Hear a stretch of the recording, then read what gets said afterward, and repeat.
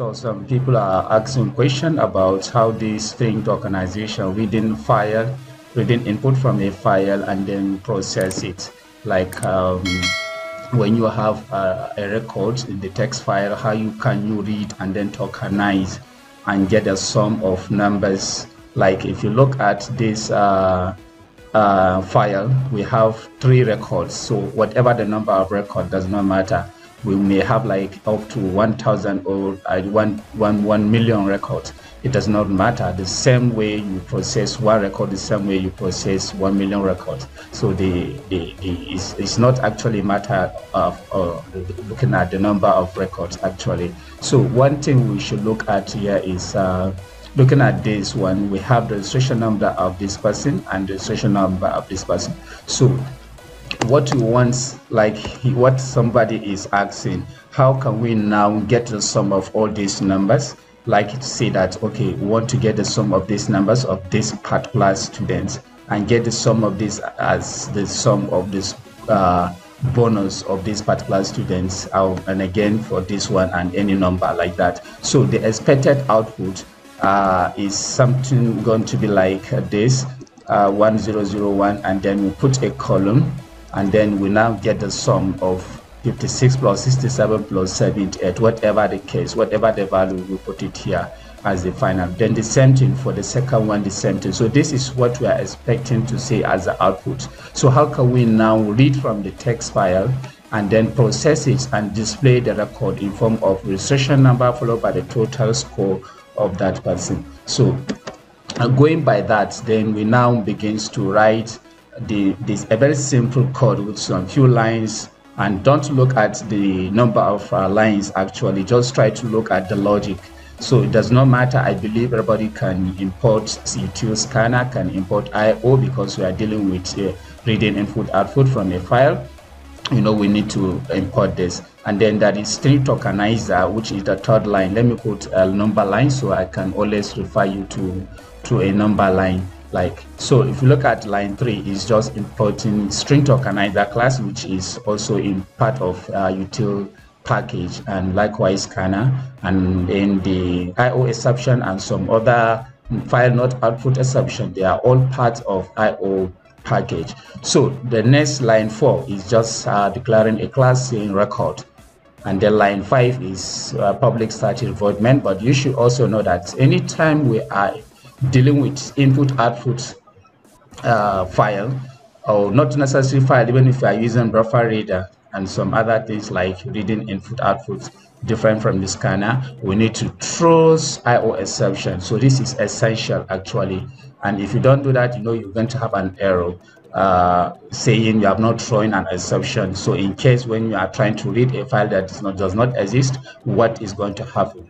Now we try to execute this and then catch if there is any error. So we now say if there is file not found exception, whenever that the file cannot be found, then what should be the error message? So we now say display this as an error message, say error with column say file not found, so that you see that, okay, file not found, it means the file cannot be located, the file you want to read does not exist, something like that. Or even if it exists, but probably because the part space pi is not correct, so this is why you may have an issue. So we now begin to say, okay, let's say string, the records of type string, like record of everybody. Now we are trying to read. So when we read the record of everybody, you can now tokenize it, separate the session number of the person, and then we now loop through each of the bonus, and then we begin to now sum them like that. So this is why we, for each record, the entire line, that's why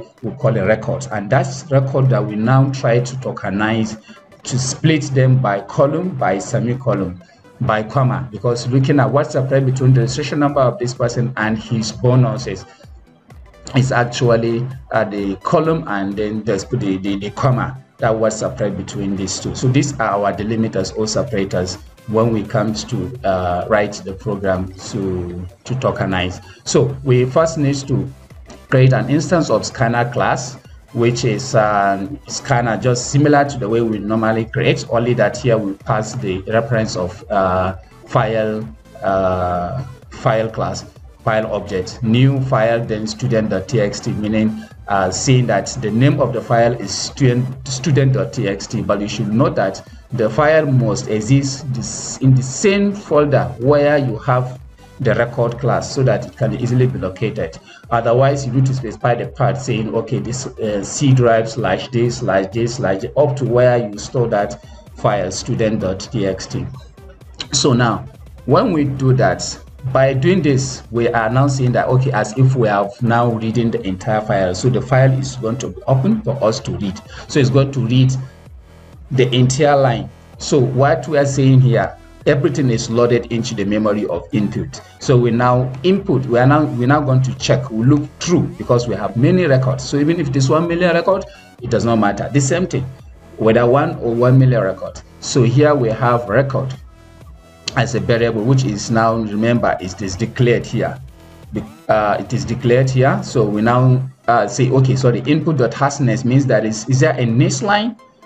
Means is there any record? If yes, then read until the end of line. So whatever we read until the end of line. So in this case, in the first iteration is going to read this particular line. So, and then when this thing is read and it's going to be stored in record. Now the next line is now going to be the tokenization of the record, and separate them or delimited them by what? Column and comma. Remember, going by this, you see column and comma. So we now tokenize. When we tokenize separated by column and comma, we're going to have how many tokens from this? 1, 2, 3, 4. We're going to have 4 tokens. And remember, the first token is not going to be added to this because these are numbers. This one is just for us to display. So, and that's why after the tokenization, we now say system.out.print token.next token, so that we now have the first token that is going to be read when we call the next token. It should be this one, which is U09CS1001, and that's why we first display it. When we display, we now initialize our sum, because we need to do for everybody. That's why we initialize our sum to be equals to 0 within this while loop, because when we read the next person's on, the sum should be reset to 0, so that we now accumulate his own sum of bonus. Like so, we now say while token that has more tokens. So remember, already we have taken 1, we have read 1, which is the registration number of the person. Now the next thing is to now look over those numbers and sum them. Now to look over those numbers and sum them, we need to be checking, because we don't know, though precisely that we know that we have just 3 bonuses, but then what if we have 1,000 or millions of bonus per person? So we don't know. Some may have 20, some may have 30, some may have 50, but then we need to have this check. Has more tokens? If yes, then read. So when we read the first one, this is going to be read one by one until when there is no any more bonus that we rate for the first person. So in this case, we now say sum, which is equals to 0, because everything, remember, these numbers, when we read them, we tokenize, they are coming in form of string. So we need to convert them to double, and that's why here we are calling a wrapper class double.parseDouble token.next double. So this will now convert it to double, as simple as that.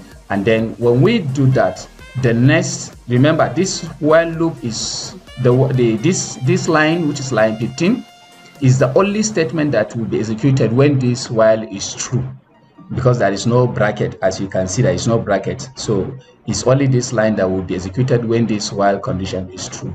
And then after that is done, we now print out the sum. Remember, and that's why here we do not have the print line, because when we have the print line, after putting the registration number, we're now going to have a break line. So we don't want to have that break line. We want our cursor to still remain after putting the registration number, so that by the time the sum is computed, it will now display on the same line with the registration number. After then we now have the break line, so that the next person's on will now be on the second line. So, and that's why it will go back and read the next line, which is the next registration number, and follow the same thing. Put the registration number of the second person, get the sum of the bonus of the second person, and then display, have a new line like that. This is how it will continue until when there is no more records left that is not being tokenized or being processed, and then the program will stop. So I want to believe this will help you, and I don't think there is any big issue with that. Thank you very much. If there is any question, feel free, send it. And I want to believe that you people have read, and I don't want to, even though I'm far away, but then, you know, I can sense how well you are answering your question. I can feel it myself. Thank you very much. Wish you all the best.